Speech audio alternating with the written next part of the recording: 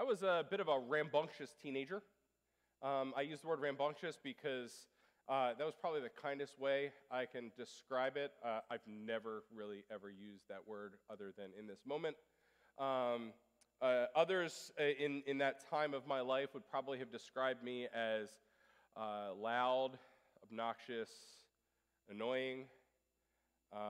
Some of you may describe me as that now. Rambunctious sounds way better, doesn't it? Well, to give you an idea of who I was as a teenager, I was that kid. There's always a that kid. That was me. We, as a youth group, instead of doing mission trips like we do here at Hope, in youth group in my church growing up, we went to camp. And I had the privilege of going to camp for a number of years. And one year, as a high school student, I was at camp, and it was the first night of camp, which, like any time you're a teenager and you go away from your parents for a set period of time, that first night is when all of the sugar you have consumed kicked in, and you're just excited about not being at home, right? And so you can do anything but sleep. So here I am, laying in my bunk bed, like every other guy in the dormitory, wired. And we were loud, and we were obnoxious, and we were loud, and we were obnoxious. And it got to the point after a half hour, 45 minutes, an hour, that our counselor in our dorm was like, all right, guys, time to settle down. It's like 1 a.m., let's go to bed. That worked for a few minutes, and then we, started snickering and laughing and getting louder and louder. And then so finally our counselor, after another 10 minutes of this, spoke up and said, guys, that's enough. I don't want to hear another peep.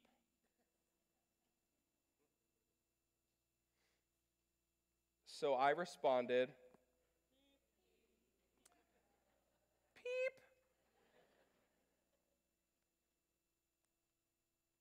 Dave, outside.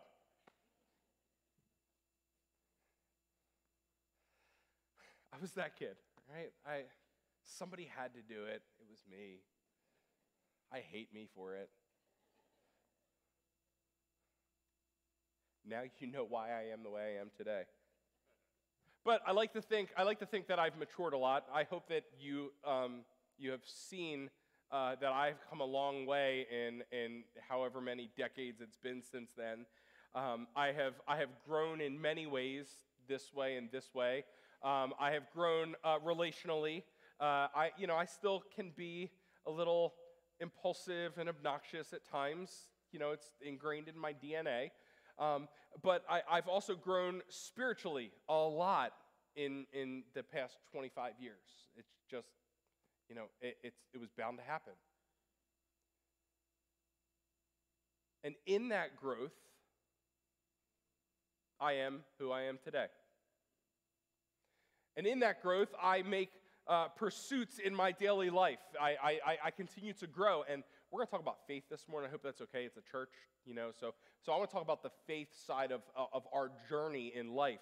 And in my faith journey, I have grown a lot over the past 25 years. And I still grow every year. Like, it's this whole process thing. It never ends. And some of you have been walking with Jesus for half a century at this point. And you get it, because you're still growing. And some of you are at a phase where you're like, hey, who's Jesus, right? We'll get to that in a minute. But, so it's a process. And I stood here a year ago preaching to all of you because I get to do the first Sunday every year. I like to think that it's because they want to start off the year really, strongly. But I know that it's not, because confirmation and nobody else wants to do it this week. That's not true. It's the confirmation piece.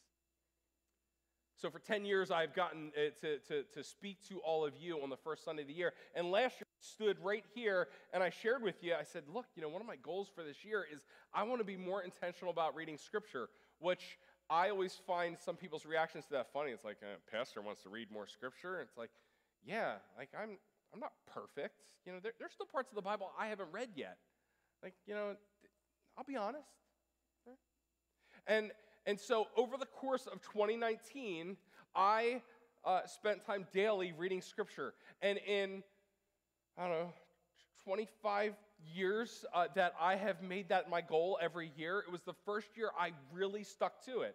And I read through the whole New Testament, and I was like, this is cool. And I was like, you read through things, and you're like, wow, I've read that story before, and I picked up on, and I picked up something new this time. And sometimes you read stories that you've never read before, and you're like, wow, this is awesome, right? And so that was my experience this past year. And so I finished the New Testament, and I was like, well, what do I do now? I guess I'll start in the Old Testament, right? There's plenty of the Old Testament I haven't read before. So I started in the Old Testament, not a short time ago, and I've been reading through Genesis, and I'm almost done Genesis. But I got to the Joseph story, and the story of Joseph takes up the last dozen or so chapters in the book of Genesis. And if you have never read the story of Joseph, I want to encourage you, read it. It's awesome. It's so good. I can't tell you how many times I've read it, and each time I'm like, oh man, it's good stuff. It's good stuff. And every time I'm like, I pull something out new every time. It's amazing how you can read scripture and do that. So anyway, as I was reading the story of Joseph, the story starts out, Joseph is a teenager. He is rambunctious. Some may say annoying. Maybe a bit impulsive. Definitely annoying. And so I would love to stand here for a couple hours and walk through his entire biography, but they won't allow me to do that. You're welcome. You can thank the worship team for that. But I want to highlight most of his story very quickly. This is the very abridged version. So if you want to know more details, I would encourage you, you can open up to Genesis, like chapter, I think 37 is where the Joseph story really kicks off. But Joseph is this obnoxious teenager. He is the favorite of all of his brothers, but he is brother number 11. Jealousy ensues, especially when he tells his brothers that one day they're going to bow down to him. So their response is they throw him into a pit and are deciding on whether or not they should kill him. Not a great way to start off your teenage years, right? So Joseph is in this pit. They decide instead of killing him, they're going to sell him off to slavery. So some merchants come along. They sell him to these traveling merchants. They take him to Egypt. He is sold, eventually winds up in Potiphar's house. Potiphar is the captain of the guard. I told you we're going through this quickly. Potiphar is the captain of the guard, the palace guard, and Joseph begins working for Potiphar, and in his working for Potiphar, begins to work his way up the ladder of Potiphar's household, and eventually becomes Potiphar's right-hand dude. And Potiphar says, you are in control of my whole house. Anything you need, it's all yours. And everything was great until Potiphar's wife, oh, hey, Joseph. But Joseph was a man of great character. And so he chose not to do anything that he shouldn't with his master's wife. But that didn't stop her from making up a story in which Joseph did something inappropriate to her. And so Potiphar, like any husband in that situation of great power, would do is he threw Joseph in jail. And that's where it takes us to the passage I want to read with you today, which is, we could spend hours just on this passage, right?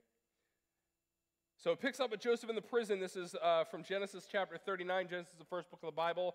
In case, there's Bibles over on the side. If you don't have one at home, take one with you. Love for you to have one. And you can read this on your own. Starting at verse 19, it says, Potiphar was furious when he heard his wife's story about how Joseph had treated her. So he took Joseph and threw him into prison where the king's prisoners were held. And there he remained. But the Lord was with Joseph in prison and showed him his faithful love. And the Lord made Joseph a favorite with the prison warden. Before long, the warden put Joseph in charge of all the other prisoners and over everything that happened in the prison. The warden had no more worries because Joseph took care of everything. The Lord was with him and caused everything he did to succeed. Sometime later, Pharaoh's chief cupbearer and chief baker offended their royal master. Pharaoh became angry with these two officials, and he put them in prison where Joseph was in the palace of the captain of the guard. They remained in prison for quite some time, and the captain of the guard assigned them to Joseph, who looked after them. While they were in prison, Pharaoh's cupbearer and baker each had a dream one night, and each dream had its own meaning. So I want to know, how long was Joseph in prison? For something he didn't do. That's a rough period of his life, right? But the story doesn't end there. Here's the abridged after story.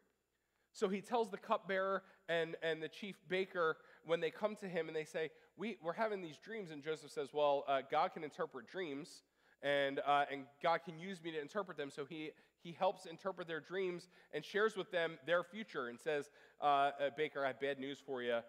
Because of what you did to Pharaoh, your life's going to end soon with your head on a pike. Sorry, nothing I can do about that. But cupbearer, good news for you, your position is going to be restored, and you're going to find yourself right back next to Pharaoh shortly. And when you do, don't forget me. Love that part of the story. Because years go by after the cupbearer manages to find himself next to Pharaoh.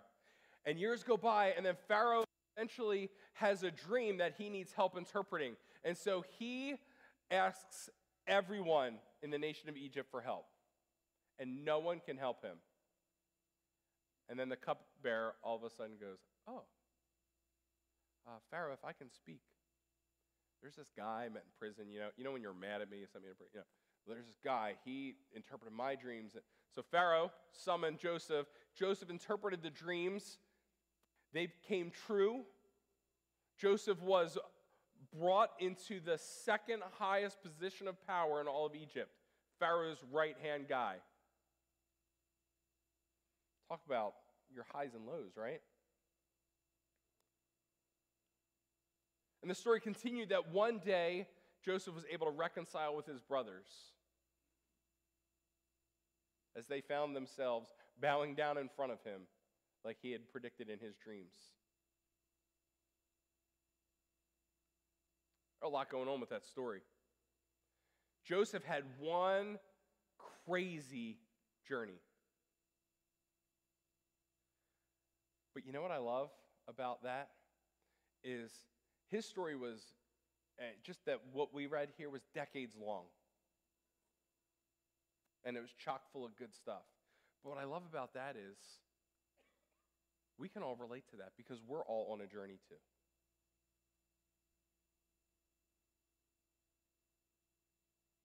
Everyone in this room is on a faith journey. For some of you, your faith journey, where you're at right now is, I don't know if God is real. And that's okay. And I hope and pray that in your journey that you will discover that God is real. Some of you are on your journey and you're past that point and you're at the point where you're like, all right, God, I believe in you. I trust you. I want to be faithful. What do you want me to do? How can I serve you? How can I love you with all that I am? And there's some of you that are even further along in your journey. You're like, all right, God, you got to slow down. My knees can't take it. Been doing this for a long time. Just, ease up on me a bit. And where we are in our journey isn't an age thing. And what I mean by that is some of you that are very early in your journey might be very late in your life. And some of you that have grown in massive leaps and bounds in your journey might be a pretty young person.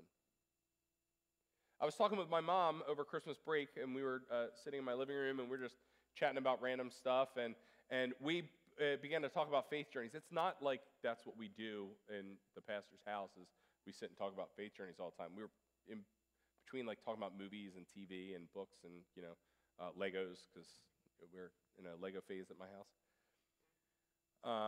We were talking about our faith journeys, and my mom was sharing with me that the greatest growth she experienced in her faith journey was when she was my age.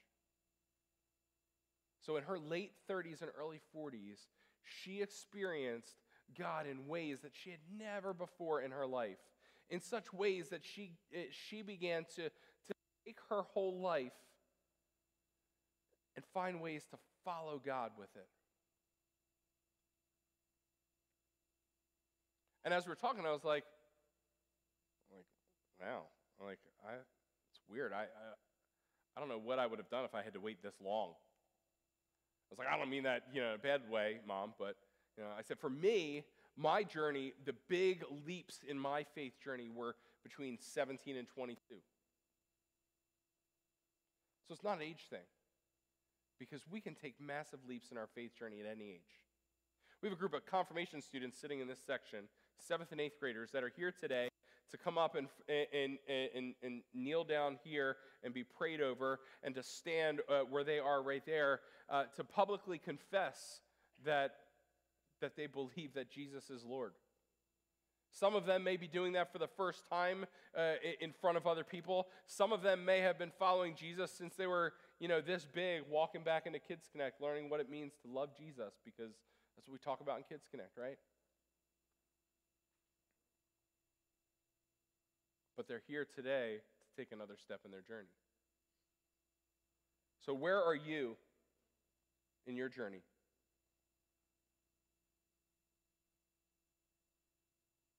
Know that your journey's not over. You know how I know that?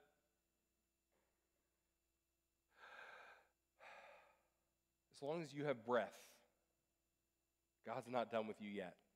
Amen? And so, from the moment we take our first breath to the moment we take our last, we are on that journey with Him. And so going back to the story of Joseph, there are a few things in Joseph's story that I think are really important for us to understand as we walk through our life in this faith journey. And again, I can spend hours talking about each of these things and talk about more, but I only wanted to focus on a couple of them. The first one being this: you can't do life alone. And I want to say, we talk about that all the time. We all agree with that. But I think sometimes that idea pertains to everybody but ourselves.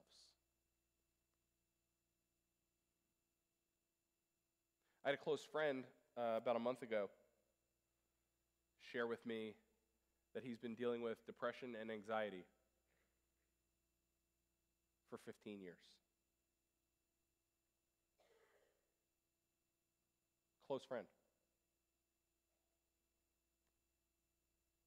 I said, why'd you wait so long to let me in? He said, I didn't tell anybody.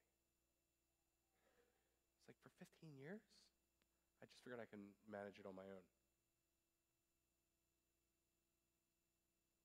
His marriage is on the brink. His life is so broken that he has spent the last month just trying to pick up the pieces. He's worried that all of that has spilled over into the lives of his kids, and it's going to affect them when they get older.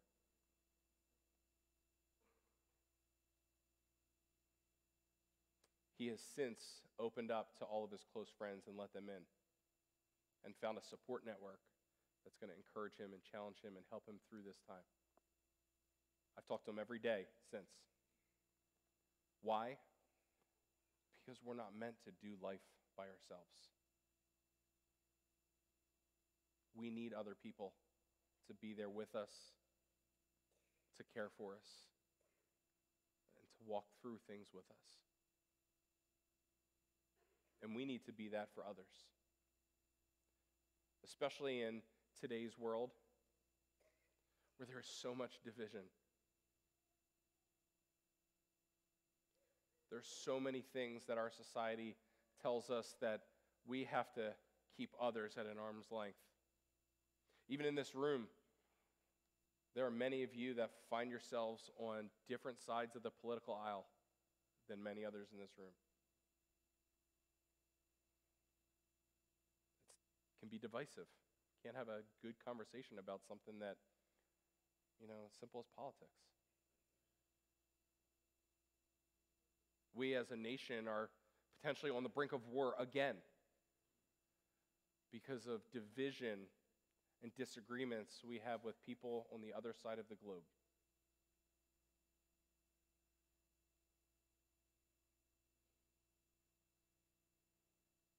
News broke on Friday of one of the largest denominations of Christianity on the brink of dividing over something that people can't agree on. It's heartbreaking when there are so many things that divide us,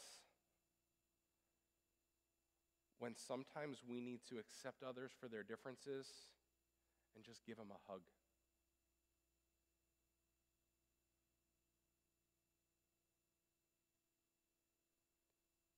I don't know if you figured this out yet or not, but you are different from every person in this room.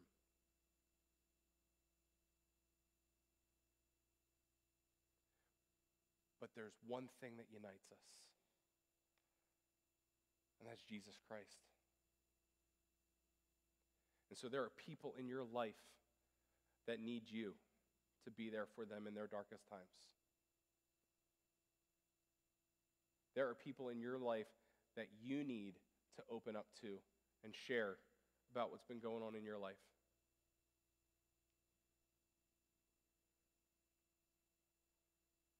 I could talk for hours on this one, but I want to encourage you and challenge you that you're not meant to do this on your own. And the other thing that I want to mention from the story of Joseph that I found very critical to our journey is this, that we're going to experience some really low lows and some really high highs in our journey. Joseph found himself in a pit awaiting possible death by his brothers. I don't know how life can get worse than that. He found himself in a jail where all he could see were the walls around him. Where do you find hope when you are sitting in a pit waiting for your brothers to kill you, or when you are sitting in a jail with no hope of ever leaving? But Joseph found hope, because he knew that he couldn't control his circumstances, but he could control who he was and what he does. So even in those lowest of points, Joseph maintained great integrity and character. And he always remained faithful to God. And when things got to their peak, he maintained great character and integrity and remained faithful to God. You see, there's going to be times in your life, and you may be at one of them now, where you're at the lowest of lows or the highest of highs. And you can't control the circumstances, but you can control who you are and what you do.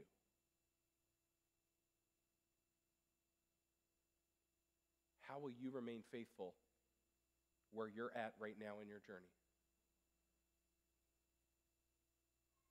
And I want to be clear, this story about Joseph isn't about wealth, it isn't about power, it isn't about prosperity. It isn't about position in life. Because I'm going to venture to say that all of us in this room are never going to get to the point where we're the second most powerful person in the known world. I don't know about you, but I don't want that position. I would hate to be the second most powerful person in this room.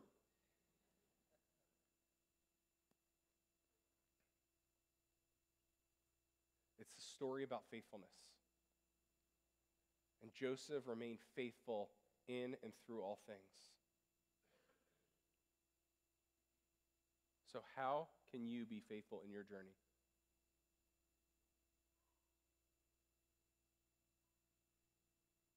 And the last thing, and going back to the passage, I don't know if you picked up on this. Sometimes if you read Scripture slower, you'll catch things. That's what I have to do.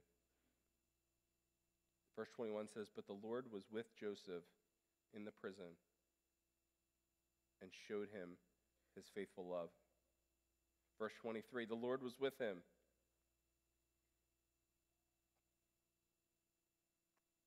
That theme continues throughout Joseph's story because in every step of the way, God was with Joseph. In every step of the way, God was with Joseph. And so the good news here this morning is that no matter where you are, even if you're struggling to believe in the existence of God, He is standing right next to you, walking this journey with you. He's going to be there every step of the way, in the lowest of lows and the highest of highs. There's nothing you can do to make Him love you any less. There's nothing you can do to make Him not want to be by your side.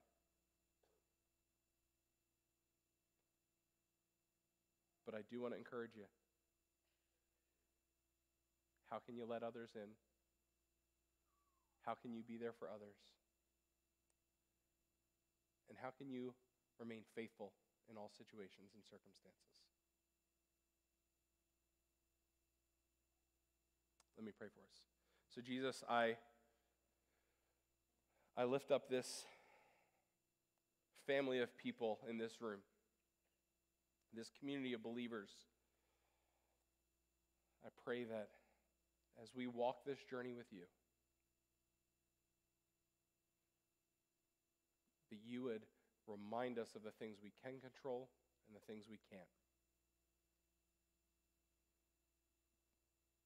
And may we remember that what we can control is who we are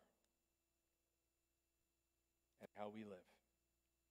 May we remain faithful to you this day and always. Amen.